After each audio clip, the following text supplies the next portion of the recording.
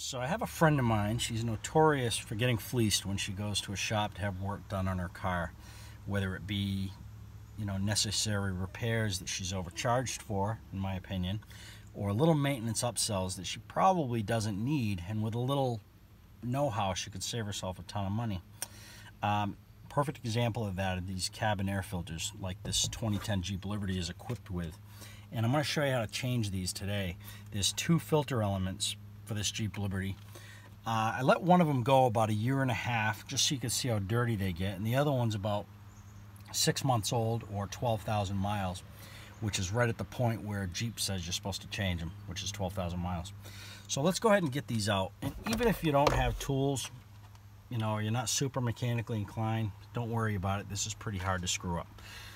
So you just open up the glove box and take the side walls to the glove box here, and you're just going to lift up on the glove box, push these in, and let it fall down like so.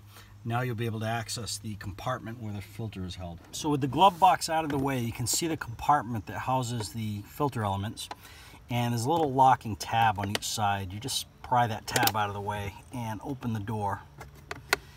Door just flips down. You can see the filter element in there.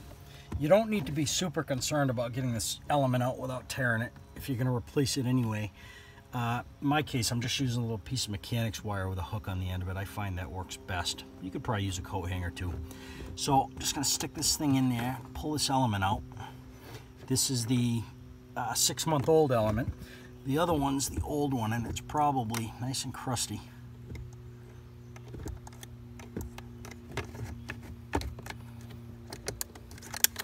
Come on.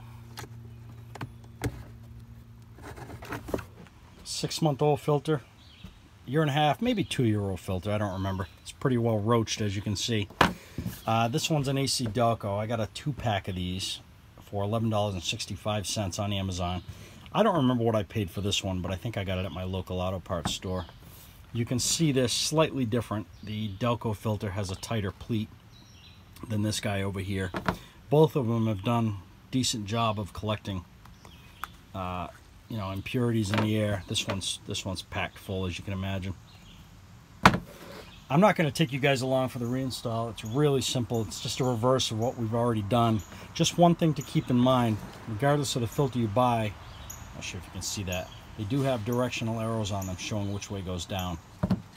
Same thing with this filter here, airflow down. Just for ha-has, I'll show you one of the new Delco filters compared to the old 6-month-old Delco filter. Look at the difference. So I appreciate you guys watching. We'll see you next time.